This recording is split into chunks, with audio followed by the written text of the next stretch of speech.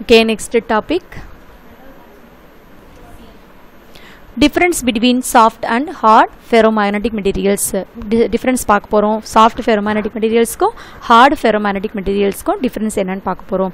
பாருங்க, first when external field வந்து நம்ம remove பண்ணிட்டோம் அப்படினா first point the magnetization disappear ஆகும். எதுல soft ferromagnetic materialsல. அதே hard ferromagnetic materialsல எப்படி இருக்கும் அப்படினா persist இருக்கும். Magnetization persist இருக்கும். அடுத்து second point area of the loop எப்படி இருக்கும் அப்படினா ஸ்மாலா இருக்கும் சாஃப்ட் மெட்டீரியல்ஸ்ல, ஹார்ட் மெட்டீரியல்ஸ்ல லார்ஜா இருக்கும். த ரிட்டன்டிவிட்டி பார்த்தோம் அப்படினா அது எப்படி இருக்கும் அப்படினா இஸ் லோவா இருக்கும், ஹார்ட்ல வந்து ஹையா இருக்கும். கொரிசிவிட்டி நம்ம பார்த்தோம் இல்லையா, டிக்ரீஸ் ஆகுது ஹிஸ்டரிசிஸ் லூப்லன்னு சொன்னோம் இல்லையா, அங்கே லோவாக இருக்கும். ஹார்டு ஃபெரோமேக்னெட்டிக் மெட்டீரியல்ஸாக இருந்தால் ஹையாக இருக்கும். சக்சஸபிலிட்டி அண்ட் மேக்னெட்டிக் பர்மியபிலிட்டி எப்படி இருக்கும்னா ஹையாக இருக்கும், ஹார்டு ஃபெரோமேக்னெட்டிக் மெட்டீரியல்ஸில் லோவாக இருக்கும். ஹிஸ்டரிசிஸ் லாஸ் எப்படி இருக்கும் அப்படின்னா லெஸ்ஸாக இருக்கும் சாஃப்ட் ஃபெரோமேக்னெட்டிக் மெட்டீரியல்ஸில், ஹார்டு ஃபெரோமேக்னெட்டிக் மெட்டீரியல்ஸில் எப்படி இருக்கும்னா மோராக இருக்கும். யூசஸ் அப்படின்னு பார்த்தோம் அப்படின்னா சாஃப்ட் மெட்டீரியல்ஸ் எங்கெங்கெல்லாம் நம்ம யூஸ் பண்ணுறோம்னா டிரான்ஸ்ஃபார்மர் கோராக யூஸ் பண்ணுறோம், எலக்ட்ரோ மேக்னட்டாக யூஸ் பண்ணுறோம், சாலினாய்டு கோர் யூஸ் பண்றோம். அதே மாதிரி ஹார்ட் ஃபெரோமேக்னெட்டிக் மெட்டீரியல்ஸ்ல எங்க யூஸ் பண்றோம் அப்படினா பெர்மனன்ட் மேக்னெட்டா யூஸ் பண்றோம். அத பத்திலாம் இப்ப பிரீஃபா பாப்போம். எக்ஸாம்பிள் என்ன அப்படினு பாத்தீங்கன்னா soft ஃபெரோமேக்னெட்டிக்ஸ் example soft ion, mu metal, Stella, இது எல்லாமே எக்ஸாம்பிள். ஹார்ட் ஃபெரோமேக்னெட்டிக் மெட்டீரியல்ஸ் பார்த்தோம் அப்படினா ஸ்டீல், அல்னிகோ, லோட்ஸ்டோன், இது எல்லாமே எக்ஸெட்ரா, இது எல்லாமே என்னது ஹார்ட் ஃபெரோமேக்னெட்டிக் மெட்டீரியல்ஸோட எக்ஸாம்பிள். இதுதான் என்னது difference between soft and ferromagnetic, heart ferromagnetic materials. Next பார்க்க போறோம் என்ன அப்படின்னா ஹிஸ்டரிசிஸ் லூப்போட அப்ளிகேஷன்ஸ் என்னன்னு பார்க்க போறோம். அதுதான் ஒன்று permanent magnet, second one electro magnet, third one core of transformer. இப்போ ஒண்ணா பார்க்க போறோம். First point permanent magnet. The materials with a high retentivity. Materials எப்படி இருக்குன்னா ஹை ரிட்டன்டிவிட்டியா இருக்கும், ஹை கொரசிவிட்டியா இருக்கும், ஹை பர்மியபிலிட்டியா இருக்கும். எப்போ ஒரு மேக்கிங் பர்மனன்ட் மேக்னெட்ல ஒரு suitable for making permanent magnet, ஒரு சூட்டபிள் பர்மனன்ட் மேக்னெட் எடுத்துக்கிட்டோம்னா அதுல ரிட்டன்டிவிட்டி, கொரசிவிட்டி, பர்மியபிலிட்டி எல்லாமே ஹை வேல்யூஸா இருக்கும். Example steel and alnico. அடுத்தது பார்த்தோம் அப்படின்னா second point electro magnets. Electro மேக்னெட்ஸ்ங்கிறது என்னன்னு பார்க்க போறோம். என்னன்னா த materials with high initial permeability.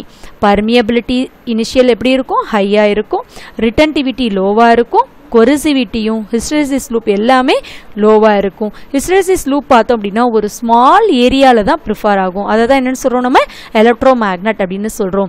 Example soft ion and mu metal. Mu மெட்டல்னு எதை சொல்றோம் அப்படின்னா நிக்கல் அயான் அலாயை தான் என்னன்னு சொல்றோம் நம்ம மியூ மெட்டல் அப்படின்னு சொல்றோம். இது எல்லாமே எலக்ட்ரோ மேக்னெட். இப்போ எலக்ட்ரோ மேக்னெட்ல பர்மியபிலிட்டி இனிஷியலா ஹையா இருக்கும், ரிட்டன்டிவிட்டி லோவா இருக்கும், கொரிசிவிட்டி லோவா இருக்கும், ஹிஸ்டரிசிஸ் லூப் வந்து ஸ்மால் ஏரியால ப்ரிஃபர் ஆகும். அடுத்தது கோர் ஆஃப் டிரான்ஸ்ஃபார்மர் பார்க்குறோம். Third point core of transformer. The materials with a high initial permeability. Initial permeability எப்படி இருக்கும்னா ஹையா இருக்கும், magnetic induction லார்ஜா இருக்கும், thin hysteresis லூப்பா இருக்கும், but smaller ஏரியாவா இருக்கும். அது ஈடட் டு டிசைன். எதுக்கு இதை யூஸ் பண்றோம் அப்படின்னா டிரான்ஸ்ஃபார்மர் கோரை டிசைன் பண்றதுக்கு இந்த கோர் ஆஃப் டிரான்ஸ்ஃபார்மர் யூஸ் பண்றோம். Example soft ion. இது மூணு தான் என்னது அப்ளிகேஷன் ஆஃப் ஹிஸ்டரிசிஸ் லூப் அப்படின்னு பார்க்குறோம். நெக்ஸ்ட் டாபிக் பார்க்க போறோம். என்ன இது வரைக்கும் பார்த்தது எல்லாமே ஹிஸ்டரிசிஸ் லூப்னா என்ன, அதனுடைய என்னென்ன எப்படி அந்த ஹிஸ்டரிசிஸ் லூப் இருக்குது, கொரசிவிட்டினா என்ன, ரிட்டன்டிவிட்டினா என்ன, அதனுடைய டிஃப்ரென்ஸ் பிட்வீன் என்ன ஹார்டு மெட்டீரியல்ஸ்க்கும் சாஃப்ட் மெட்டீரியல்ஸ்க்கும், அதே மாதிரி அப்ளிகேஷன் என்னென்னலாம் பார்த்தோம்.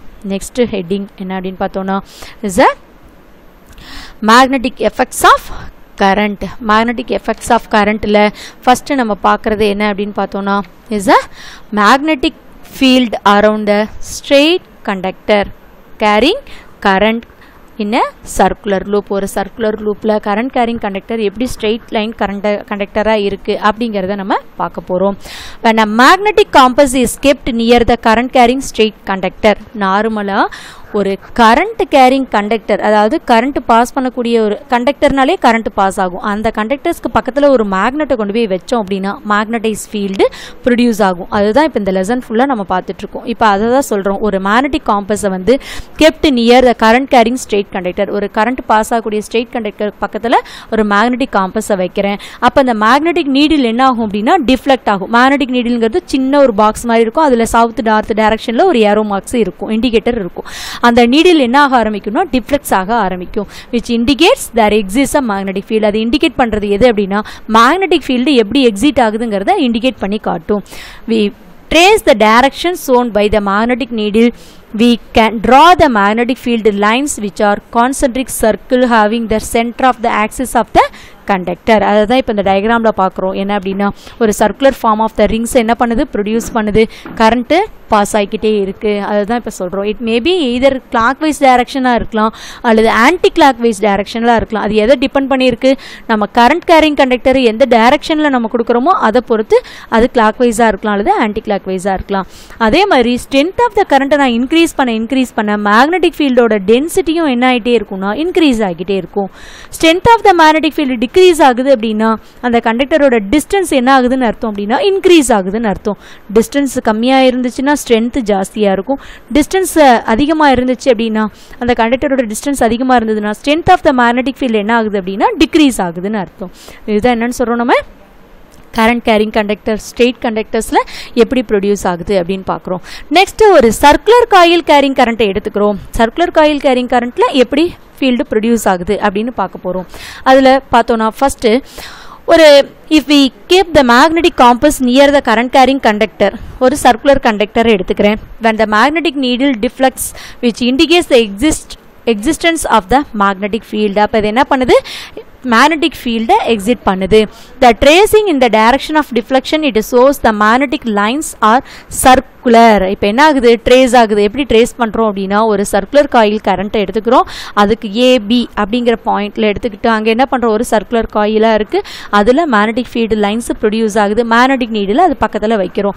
அப்போ ட்ரேஸ் பண்ணுறப்ப அது எப்படி இருக்குன்னா இஸ் ஏபியில் ஒரு சர்க்குலர் காயில், ஏலையும் ஒரு சர்க்குலர் காயில் ப்ரொடியூஸ் ஆகுது, பிலையும் ஒரு சர்க்குலர் லைன்ஸ் அதாவது மேக்னெட்டிக் ஃபீல்டு லைன்ஸ் ப்ரொடியூஸ் ஆகுது. அது ரெண்டுமே A and B R nearly parallel to each அதராக இருக்குது. Near the centre of the loop, அந்த ரெண்டு லூப்புக்கு சென்டரில் பார்த்தோம் அப்படின்னா பேரலல் டு ஈச் அதராக இருக்குது. இப்போ ரெண்டு சர்க்குலர் காயில் எடுத்துக்கிட்டு மேக்னெட்டிக் ஃபீல்டு நம்ம வைக்கிறப்ப பேரலல் டு த ஃபீல்டாக இருக்குது. அப்போ this field present near the centre of the coil is almost யூனிஃபார்மாக இருக்குது.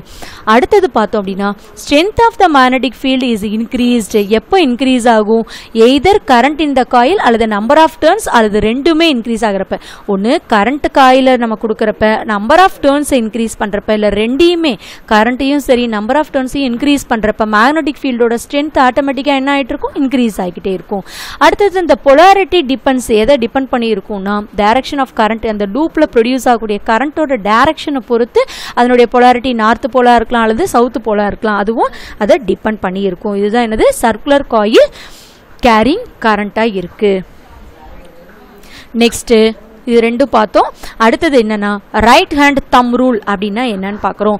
Right hand them ரூலில் first if we hold the current carrying conductor in our right ஹேண்டை எடுத்துக்கிற அப்போ hold பண்ணுறோம். Hold பண்ணுறப்ப current carrying conductors in our right hand touch the them points எதை represent பண்ணுதுன்னா direction of flow, கரண்ட்டோட ஃப்ளோவை என்ன பண்ணுது, represent பண்ணுது. And the fingers என்சர்க்கிளிங் the wire points in the direction of magnetic field lines produced. நம்ம right ஹேண்டை எடுத்துக்கிட்டு right ஹேண்டை கட்ட விரலை தவிர இந்த தம் ஃபிங்கரை தவிர இந்த எல்லா விரலையும் நம்ம க்ளோஸ் பண்ணுறோம் அப்படின்னா அப்படி க்ளோஸ் பண்ணுறப்ப அந்த ஃபிங்கர் தம் ஃபிங்கர் எதை ரெப்ரசன்ட் பண்ணும் அப்படின்னா டைரக்ஷன் ஆஃப் கரண்ட் ஃப்ளோவை ரெப்ரசன்ட் பண்ணும். மற்ற 4 ஃபிங்கர்ஸும் க்ளோஸ் பண்ணியிருக்க டைரக்ஷன் எதை ரெப்ரசன்ட் பண்ணுதுன்னா அது மேக்னெட்டிக் ஃபீல்ட் லைன்ஸ் ப்ரொடியூஸ் ஆகிறத ரெப்ரசன்ட் பண்ணுது. அதுதான் என்னன்னு சொல்கிறோம், நம்ம ரைட் ஹேண்ட் தம் ரூல் அப்படின்னு சொல்கிறோம். நெக்ஸ்ட் டாபிக் பார்க்குறோம் என்ன அப்படின்னா Maxwell's right hand screw rule அப்படின்னு பார்க்குறோம். மேக்ஸ்வெல்ஸ் அண்ட் கோர்க் ஸ்க்ரூ ரூல் என்ன அப்படின்னு பார்த்தோம்னா கார்க்கு இப்போ பார்க்குறோம். First if we rotate a right hand screw using screw driver, ஒரு ஸ்க்ரூ டிரைவர் எடுத்து ரைட் ஹேண்டில் வச்சு நம்ம ஸ்க்ரூவை டைட் பண்ணுறோம். அப்போ எப்படி இருக்கும், த டைரக்ஷன் ஆஃப் கரண்ட் எப்படி இருக்கும்னா same as the direction in which the screw advances and the direction of rotation of the screw gives the direction of magnetic field. அப்போ என்ன சொல்கிறோம் அப்படின்னா ஒரு மேக்னெட்டிக் ஸ்க்ரூ ஒரு மேக்னெட்டிக் ஃபீல்டு எப்படி represent பண்ணுது அப்படின்னா கரண்ட்டோட டைரக்ஷன் எங்கே இருக்கோ அதே டைரக்ஷனில் தான் என்ன ஆகும் அப்படின்னா அந்த ஸ்க்ரூவோட டைரக்ஷனும் ரொட்டேட் ஆகும். அது எதை ரெப்ரசன்ட் பண்ணுதுன்னா மேக்னெட்டிக் ஃபீல்டோட டைரக்ஷனை ரெப்ரசன்ட் பண்ணுது. இதுதான் என்னது Maxwell's right hand Garg screw rule அப்படின்னு சொல்கிறோம். Next பார்க்குறோம் is a important topic for Biot-Savart law. Biot-Savart law அப்படிங்கிறது எக்ஸ்பெரிமெண்ட்டில் ஒருத்தர் என்ன பண்ணுறாரு, பையட்டும் சேவட்டும் எக்ஸ்பெரிமெண்டெல்லாம் அப்சர்வ் பண்ணி கண்டுபிடிக்கிறாரு. என்ன அப்படின்னா, the magnitude of magnetic field at a point P at a distance R from the small element length taken on the conductor carrying current various. எப்படி எடுத்துக்கிறாருன்னா, ஒரு current carrying conductor எடுத்துக்கிறாரு. அந்த கரண்ட் கேரிங் கண்டக்டர்ஸில் பீங்கிற பாயிண்ட் எடுத்துக்கிறாரு. அந்த பீங்கிற பாயிண்ட்டுக்கு இடையில இருக்கக்கூடிய distance என்னவா எடுத்துக்கிறாரு அப்படின்னா ஆர்னு எடுத்துக்கிறாரு. அதில் எவ்வளோ மேக்னடைசிங் ஃபீல்டு ப்ரொடியூஸ் ஆகுது அதனுடைய மேக்னட்யூட் வேல்யூஸை மட்டும் கேல்குலேட் பண்ணுறாரு. அந்த வேல்யூஸ் அப்படின்னாலே மேக்னட்யூட், அதை கேல்குலேட் பண்ணுறாரு. எப்படி இருக்குன்னா, இதுக்கும் நீங்கள் ஃபஸ்ட்டு ஈக்குவேஷனை படிச்சுக்கோங்க. என்னது, DP is directly proportional I TL sine theta by R square. இதுதான் என்னது ஈக்குவேஷன். dB அப்படிங்கிறது magnitude of magnetizing field அல்லது magnetic field. dBங்கிறது என்னது, magnitude of magnetic field. அது எதுக்கு ப்ரொபோர்ஷனலாக இருக்குது, ஐங்கிறது கரண்ட், டிஎல்ங்கிறது லென்த் எலிமெண்ட். டிஎல்ங்கிறது என்னது, length element.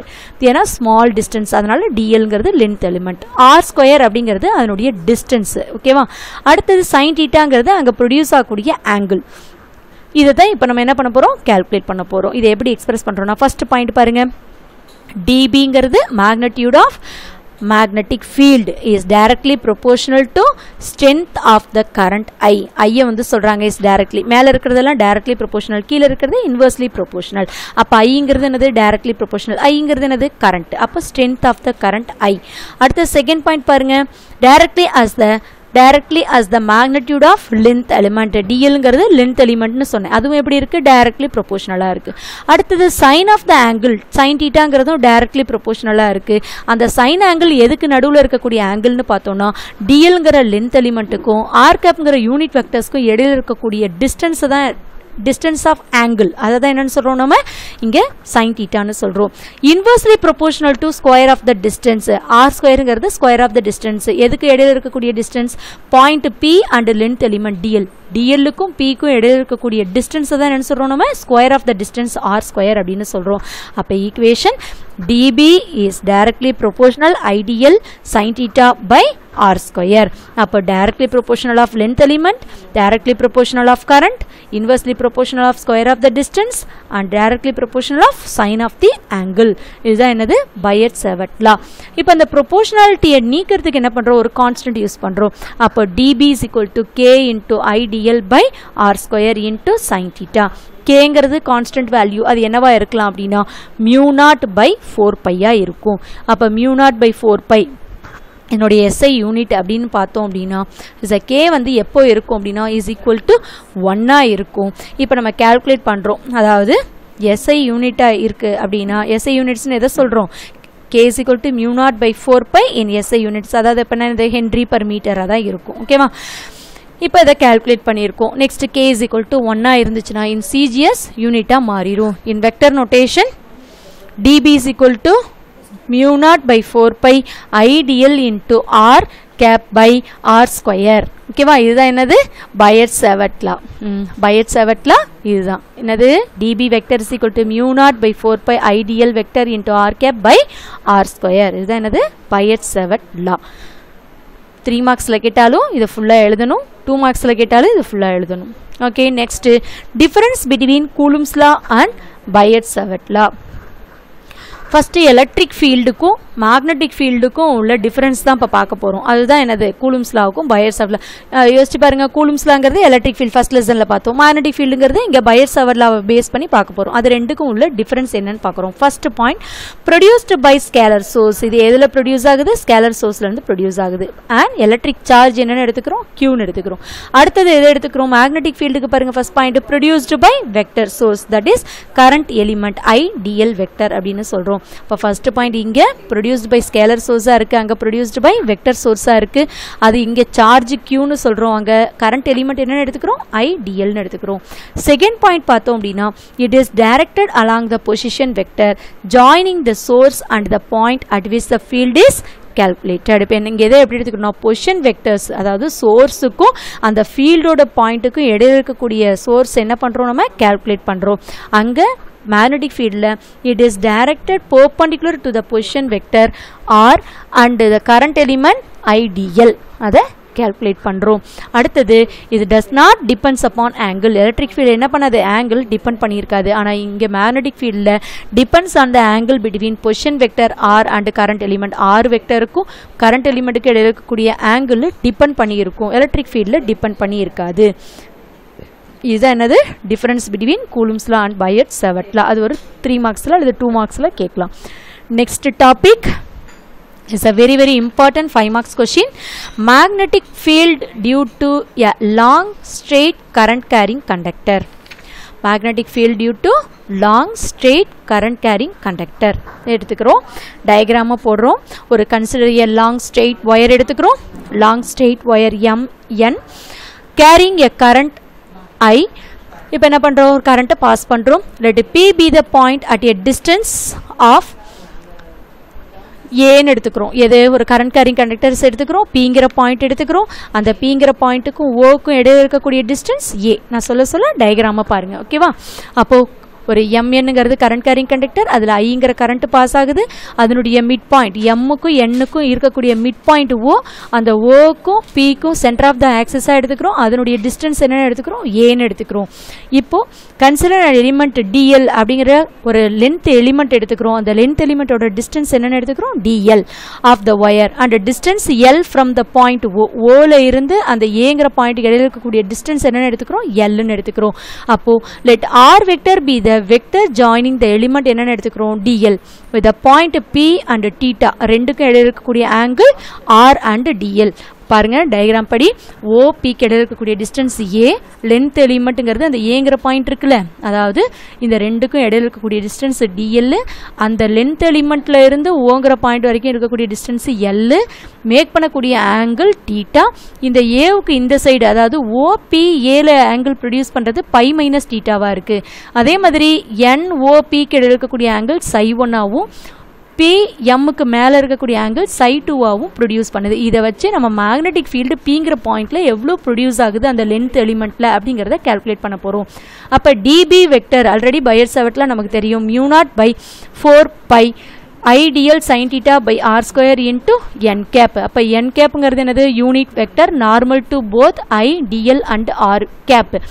in del PAO angle எடுத்துக்கிறோம். எது, del PAO அப்படிங்கிற ஆங்கிள் எடுத்துக்கிறோம். அதிலிருந்து நம்ம tan தீட்டாவை கால்குலேட் பண்ணுறோம்.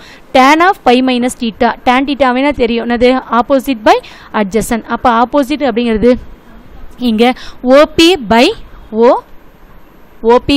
PA. அப்போ OPயோட வேல்யூ A, அதே மாதிரி OA ஓட வேல்யூஸ் என்னது, L. ஓகேவா? tan theta tan pi minus theta is equal to opposite by adjacent. ஆப்போசிட்ங்கிறது OP by OA. OP ஓட வேல்யூ A, OA ஓட வேல்யூ L. அப்போ tan pi minus theta is equal to A by L. அப்போ tan pi minus theta is equal to minus tan theta. So minus tan theta எதுக்கு ஈக்குவலாக இருக்கும், A by Lக்கு ஈக்குவலாக இருக்கும். அப்போ L வேணும்னா A என்ன பண்ணிக்கிறோம், கிராஸ் மல்டிப்ளை பண்ணிக்கிறோம் L. அப்போ தீட்டா கீழே வந்துடும். அப்போ L is equal to minus A by tan theta is equal to 1 by tan thetaங்கிறது நமக்கு cot thetaன்னு தெரியும். இப்போ டிஃபரன்ஷியேட் பண்ணுறோம், DL வந்து டிஃபரன்ஷியேட் பண்ணுறோம். அப்போ L டிஃபரன்ஷியேட் பண்ணால் DL. அப்போ A cot தீட்டாவை டிஃபரன்ஷியேட் பண்ணால் மைனஸ் கொசிகன் ஸ்கொயர் தீட்டா இன்டூ தீட்டாவை டிஃபரன்ஷியேட் பண்ணால் டி தீட்டா. இது ஃபார்முலா. ஓகேவா? மைனஸ் இன்டூ மைனஸ் என்ன ஆயிருது, ப்ளஸ். அப்போ ஏ கொசிகன் square theta into D theta. இப்போ ஒரு இது கண்டுபிடிச்சிருக்கோம். அதே மாதிரி ஆல்சோ ஆங்கிள் PAO எடுத்துக்கிறோம். PAO எடுத்துக்கிட்டு sign of by minus தீட்டாவுக்கு calculate பண்ணுறோம். அப்போ சைன், இப்போ டேன் கால்குலேட் பண்ண மாதிரியே சைன் கால்குலேட் பண்ணுறோம். சைனுக்கு என்னது, ஆப்போசிட் பை ஹைப்போட்டனஸ். ஆப்போசிட்ங்கிறது PP, அதாவது OP. ஆப்போசிட்ங்கிறது OP by AP. ஓகேவா? Opposite sign by minus theta is equal to OP by AP. OPயோட value A, APயோட value R. அப்போ சப்ஸ்டிட் பண்ணோம்னா A பை Rனு கிடைக்கும். Sign by minus theta is equal to sine theta. அப்போ sine theta is equal to A by R. R வேணும் அப்படின்னா cross multiply பண்ணிக்கோங்க. அப்போ என்ன ஆகும், R is equal to A by sine theta. இப்போ 1 பை சைன் தீட்டா என்னன்னு தெரியும் நமக்கு, கொசிகன் தீட்டான்னு கிடைச்சிரும். அப்போ R is equal to A கொசிகன் theta. அப்போ புட் LR ரெண்டையுமே ஈக்குவேஷன் 1ல கொண்டு போய் சப்ஸ்டிட் பண்ணுறேன். சப்ஸ்டிட் பண்ணுறப்ப என்ன ஆகுது, DB is equal to μ0/4π I. DLோட values கண்டுபிடிச்சிருக்கிறோம். என்னது, A கொசிகன் square theta D theta into sine theta n gap by R ஸ்கொயரோட வேல்யூ இங்கே A square கொசிகன் square theta square பண்ணிக்கணும், ஆரோட வேல்யூவை ஸ்கொயர் பண்ணிக்கணும். டீட்டா என்ன ஆயிரும், கேன்சல் ஆயிரும். கொசிகன் ஸ்கொயர் கேன்சல் ஆயிரும், ஏல ஒரு ஏ கேன்சல் ஆயிரும். அப்போ DP is equal to mu not by 4 by I by A sine theta D theta N gap மட்டும் இருக்கும். இப்போ DP is expressed in terms of angular coordinate theta. Hints the net magnetic field என்னன்னு calculate பண்ணுறோம். அப்போ integral பண்ணால் net magnetic field கிடைச்சிரும். அப்போ B vector is equal to limit substitute பண்ணுறோம், ψ1 ψ2ங்கிற angle into DP vector is equal to mu not by 4 by I by A integral ψ1 to ψ2 sine theta D theta into n gap. இப்போ sign டீட்டாவை integral பண்ணால் minus cos theta, upper limit ψ2 lower limit ψ1 into n gap substitute பண்ணுறோம். இதெல்லாம் constant term. அப்போ mu not I by 4 pi a minus cos தீட்டாவோட வேல்யூஸ்க்கு பதிலாக ψ2 substitute பண்ணுறோம். Upper limit minus lower limit. அப்போ என்ன ஆயிரும், minus cos ψ2 minus into minus plus cos ψ1 into n gap. அப்போ ψ1 plus இருக்கிறதுனால அதை நான் முன்னாடி கொண்டு வந்துட்டேன், மைனஸ் ψ2 இருக்கிறதுனால பின்னாடி கொண்டு போயிட்டோம். அப்போ cos ψ1 minus cos ψ2 into n gap. இது இன்டெகிரல் பண்ணி கரெக்டாக அப்ளை பண்ணுங்கள் லிமிட்டை, கரெக்டாக இந்த வேல்யூஸ் வரும். அப்போ for an infinitely long straight ஒயராக இருந்துச்சுன்னா ψ1ஓட வேல்யூ இஸ் ஈக்குவல் டு 0வாக இருக்கும், அல்லது ψ2ஓட வேல்யூஸ் என்னவாக இருக்கும்னா பையாக இருக்கும். தென் மேக்னடைசிங் ஃபீல்டு ஒரு straight line infinitely long straight ஒயராக இருந்தால் அதனுடைய ஆங்கிள் ψ1ஓட வேல்யூ 0வாகவும் ψ2ஓட வேல்யூ 180ஆகவும் இருக்கும். இதை கொண்டு போய் இந்த ஈக்குவேஷனில் சப்ஸ்டிட் பண்ணோம்னா ψ1ஓட வேல்யூ 0, காஸ் 0 வேல்யூ எவ்வளவு 1, காஸ் 180ஓட வேல்யூ எவ்வளவு, ψ2க்கு பதிலாக 180 சப்ஸ்டிட் பண்ணுங்கள். அப்போ cos 180ஓட value -1, minus into minus plus. அப்போது இங்கே B is equal to mu not by 4 by I by A cos ψ1ஓட value minus, இங்கே ஒரு மைனஸ் இருக்குல்ல ஃபார்முலாவில், அது minus into cos ψ2ஓட value -1, minus into minus என்ன ஆயிடுது, இப்போ ப்ளஸ் ஆயிடுது. அப்போது mu not I by 4 by A into 2 into n gap. 2 into என்ன பண்ணிக்கிறேன், கேன்சல் பண்ணிக்கிறேன். அப்போ remaining B vector is equal to mu not by 2 by I by A into n gap. அப்போ இது என்ன, என் கேப்புங்கிறது எதை ரெப்ரசன்ட் பண்ணுதுன்னா unit vector from the point ஓல இருந்து பி வரைக்கும் இல்லை டிஸ்டன்ஸை தான் இது என்ன பண்ணுது, ரெப்ரசன்ட் பண்ணுது. இதுதான் என்னது, infinitely long straight current carrying conductor. Okay va? It's a very important question.